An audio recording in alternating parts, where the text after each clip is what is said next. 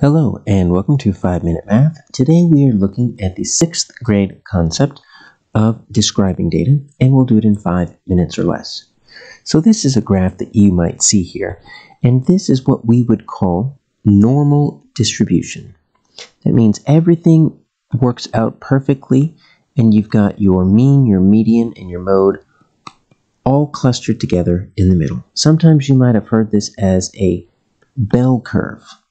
When we're talking about a bell curve, something that looks kind of like this, it's very symmetrical. That's a term that we'll be using in 6th grade. That simply means that your data has symmetry. You can take your mean, your median, or your mode. You can draw a line right down the middle, and you're going to see the same data distribution reflected on either side here. This is something that happens actually rarely with real-life data, because there's always going to be things that skew it. There's always going to be outliers, which we'll look at in just a moment. But let's make sure we understand these three terms here. Mean is just another word for average. So if I were to take all of my pieces of data right here, add them all up and divide by the pieces of data, I would get my average, or I would get my mean. When you're looking at a symmetric distribution right here, it's going to be right in the middle. Your median is close, but it's not the exact same thing. That means the middle number. So if you were to take all your pieces of data and you were to line them up and then simply choose the middle number, it's going to be in the same as the mean, only if you have a perfectly distributed data set. Sometimes this is where an outlier will really mess you up. You'll get one number that's really small or one number that's really big, and that will mess up your median. And then finally, your mode is the most chosen, or it is the piece of data that shows up the most. In this case, it's going to be this middle number right here. So only with a perfectly symmetrical data set will you see the mean and the median and the mode all together. Typically, you'll see the mean and the median pretty close to each other, and then the mode might be something completely different. So let's look what happens when you don't have a symmetrical distribution.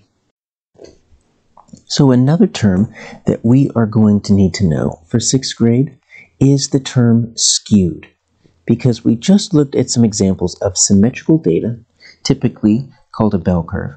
But this is not what these two bar graphs look like. Rather than having a perfect line, you see that it's all kind of shifted to the right or to the left.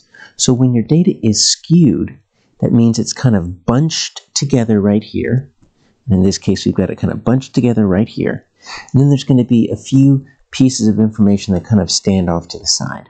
So skewed means it's not exactly even. It's not symmetrical. So two terms that we're also going to need to know with this term skewed is the term cluster. So when we're looking at a cluster, that's going to be where is, not all, but where is most of our information clustered or gathered together. And in this first data set right here on the left, you would say that it is clustered right here, and it looks like we've got that between -1 and 1. So your biggest cluster is going to be between these two values, -1 and 1.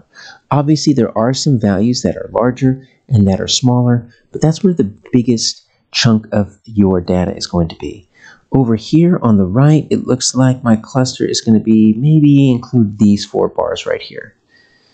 There are going to be some more outside of that, but that's where the biggest cluster is going to be. So that's where your biggest bunch is going to be. Think of a cluster as a bunch.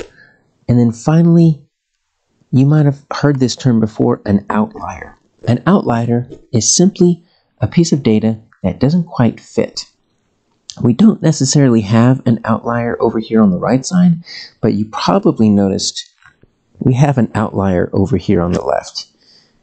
And typically, it's just a question mark. It's where did that piece of data come from? There's this big gap right here, and it is way over there, like -6 or -7. So an outlier, it happens, is when you get a piece of data that doesn't quite fit the pattern.